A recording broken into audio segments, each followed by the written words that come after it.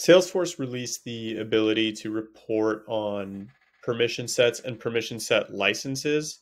One of the first things we're going to have to do is create a custom report type to do that. So I'm quickly going to show that in the setup menu.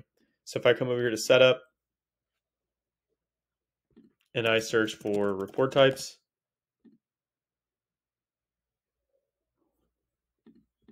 go ahead and ignore this. I'm going to go ahead and create a new custom report type. I'm going to do this very quick, but if you need a more detailed video, I will link that video. So I'm going to create a report here that says permission set assignments.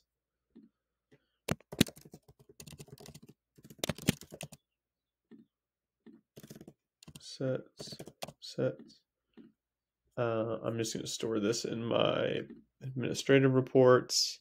I'm going to go ahead and deploy this. And I'm going to say test permission set report type. All right.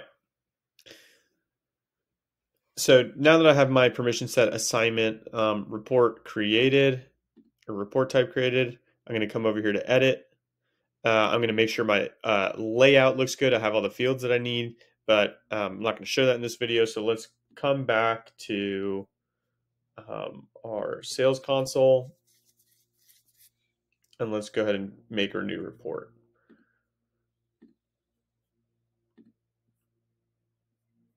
So in my search, I'm going to say permission sets.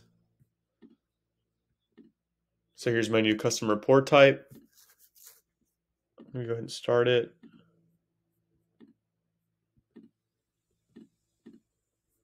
Cool. Let's add some columns.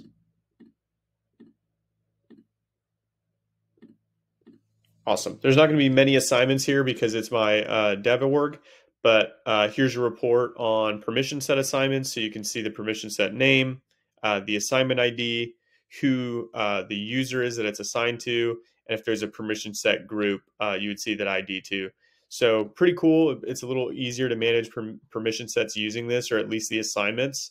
I know I would have loved to have this feature in the past.